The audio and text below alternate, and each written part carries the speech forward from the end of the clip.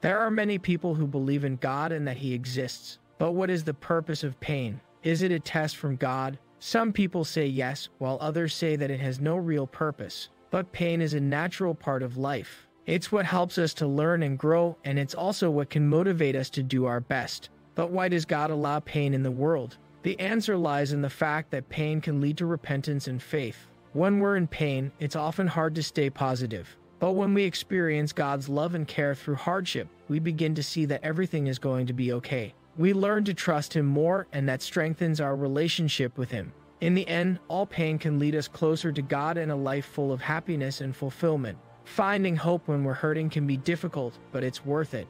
When we trust in God and keep our eyes on the bigger picture, we can cope with pain and find peace. 2 Corinthians 4 verse 8-10 says, "We are troubled on every side yet not distressed. We are perplexed but not in despair, persecuted but not forsaken, cast down but not destroyed, always bearing about in the body the dying of the Lord Jesus, that the life also of Jesus might be made manifest in our body." Amen. Matthew 11 verse 29-30 says, "Take my yoke upon you, and learn of me, for I am meek and lowly in heart, and ye shall find rest unto your souls. For my yoke is easy, and my burden is light." Hallelujah. Pain is an inevitable part of life. Different people may have different reasons for why pain exists in the world. Some people may believe that pain is part of a natural process that helps us learn and grow. Others may believe that pain is a sign from God that something is wrong and needs to be fixed. And still others may simply believe that pain is necessary for some sort of punishments or consequences to be effective.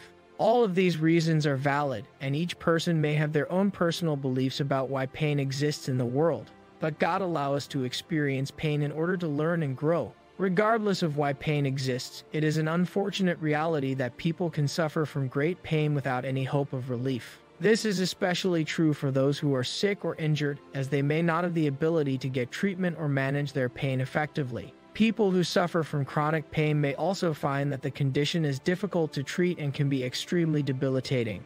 There are a number of ways that people have found to cope with pain and make life more tolerable, but no matter what people do, they will inevitably experience pain at some point in their lives. God will always be with them and will guide them through their pain, no matter how difficult it may be. The Bible teaches that God allows pain for a reason. Pain and suffering may seem like a negative thing, but according to the Bible, it's actually a good thing. In fact, pain and suffering are sometimes part of God's plan. There are several reasons why God allows pain and suffering in our lives. First, it can help us learn and grow. When we're faced with difficult challenges, pain can help us develop patience and perseverance. It can also make us more determined and focused. Second, pain and suffering can help us learn about ourselves. When we're hurt or struggling, we have a chance to reflect on our attitudes and behaviors. We can also see how we've responded to pain in the past. This kind of self-reflection is important for improving our future relationships as well as our own spiritual growth. Also, pain and suffering can lead us to repentance. When we're faced with difficulty, it's tempting to give up or to become bitter. But through pain and suffering, we may be able to recognize our own sins and weaknesses. In this way, we can change our lives for the better. Prayer can be a powerful tool for coping with pain. Prayers can provide comfort and help people to understand and accept their pain. Prayers can also offer hope for a better future and remind people that God is always with them. There are many different ways to pray for pain relief, and all of them are worth trying. Simply speaking with God about how you are feeling can be very helpful, as can reading or listening to scripture about pain and suffering. God is always with us, and He will help us through any difficult experience. We can learn to accept pain. There is something about pain that makes it unavoidable for most people. It seems like no matter what we do, something always goes wrong and we end up in pain. Pain can be physical or emotional, but for many people, it is a constant companion. Some people try to avoid pain by using drugs or alcohol, but this only makes the problem worse. Eventually, the addiction takes over and the person cannot function without the substance. They become slaves to their own desires, which only leads to more pain and suffering.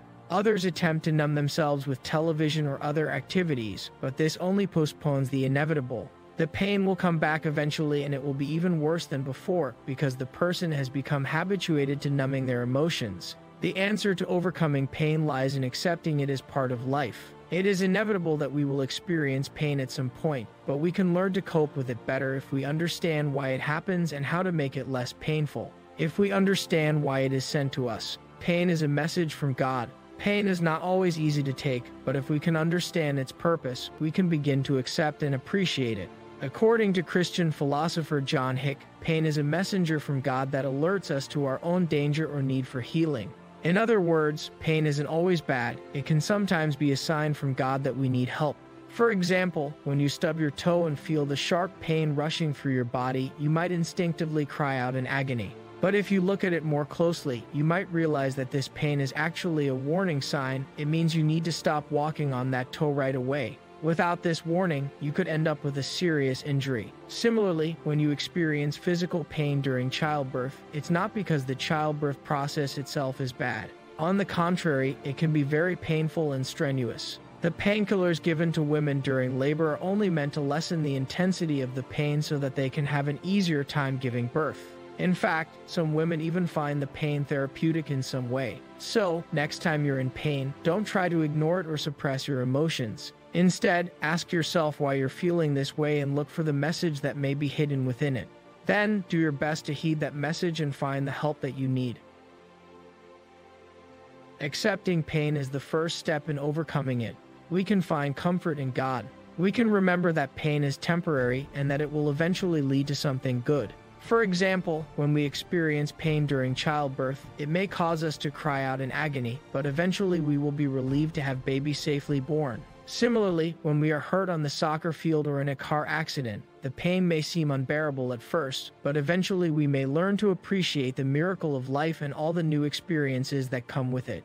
In short, pain can remind us that life is full of challenges and opportunities. It can also remind us of our relationship with God. He is always there for us no matter what happens. So let's remember to lean on Him during tough times and enjoy the journey ahead. By understanding why pain happens, we can begin to accept it as part of our lives. This will help us to cope better with the pain and move on from the experience. God is with us through all of our pain. There is much pain and suffering in the Bible, but there is also much joy. The Bible teaches that pain and suffering are part of life, but they are also a way to learn and grow. In the Bible, God often uses pain and suffering to teach people about Himself. For example, when Israel was in Egypt, God allowed them to suffer many hardships. Pharaoh refused to let the Israelites go, so God caused all kinds of problems for them. The Israelites eventually became slaves in Egypt, but they also learned about God's power and how to obey Him. In the same way, when Jesus was crucified, He suffered greatly, but He also showed His love for humanity by dying on the cross. By experiencing pain and suffering themselves, people can learn about God's love for them.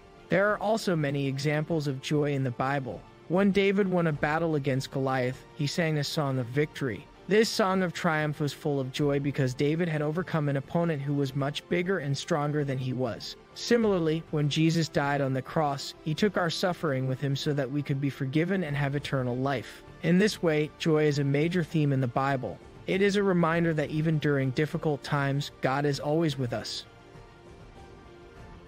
The spiritual significance of pain. Pain has a profound spiritual significance for those who believe in God. For many believers, pain is a necessary part of life. It can be a reminder that we are alive.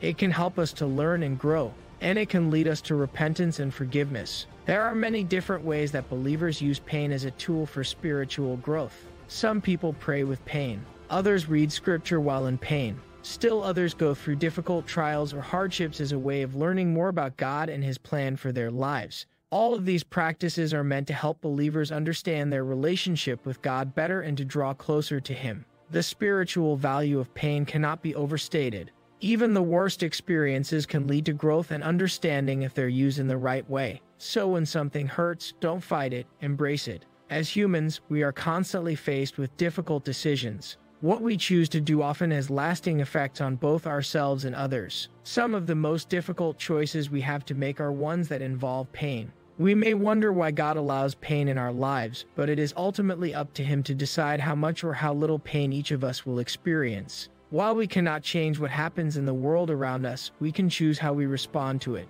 So even though pain and suffering can be difficult, they can also be a source of comfort and joy. We can remember that God is with us through all of our pain, and we can find comfort in Him. May God bless you as you journey through life, and may He help you find comfort and joy in the difficult times in Jesus' name. Amen.